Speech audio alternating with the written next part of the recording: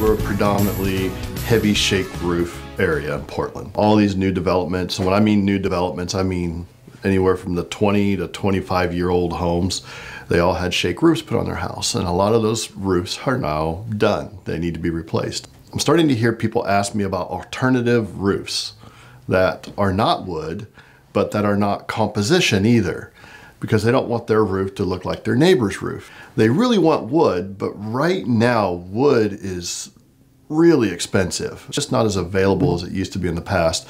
But people here in Oregon, they still really want to see that wood look on their house. They want that texture. So there are a couple different alternatives that you can use. It's called synthetic shake. There's a couple versions of it out there.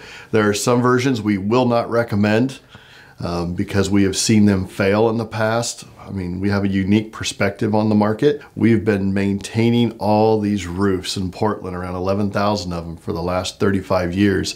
So we have seen what fails and what does not fail. And we have found a couple new synthetic roofs out there that's been around for about 20 to 25 years that give you that shake look and that shake feel. The biggest benefit is you don't have to maintain it. There's zero moss treatment for either one of these two types of material.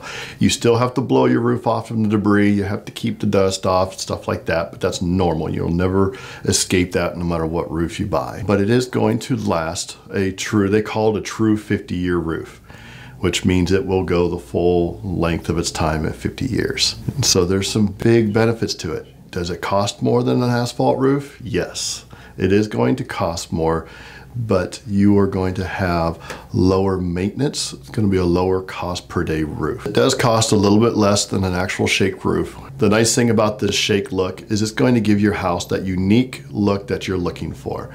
It's not going to look like your neighbors. And the cool thing about this fake shake, or synthetic shake if you want to call it, is you can pick colors. So you can color coordinate your shake roof with the paint on your house. There is one difference between the ventilation on an asphalt versus a synthetic.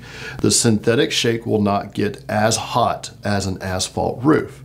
So one of the things that you want to think about when you're putting your roof on your home, especially if you live in a 2-story home, is think back to the hottest day that you've had in your house. And if you have air conditioning in your house, more than likely it's super cold downstairs and it's boiling hot upstairs, and you have a shake roof currently.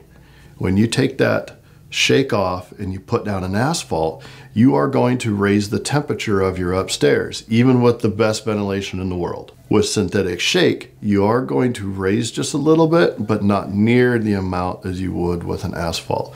So you do have to vent them 100% like any other roof. You cannot skip on that. Synthetic shake is a great way to go. It gives you a unique look for your house.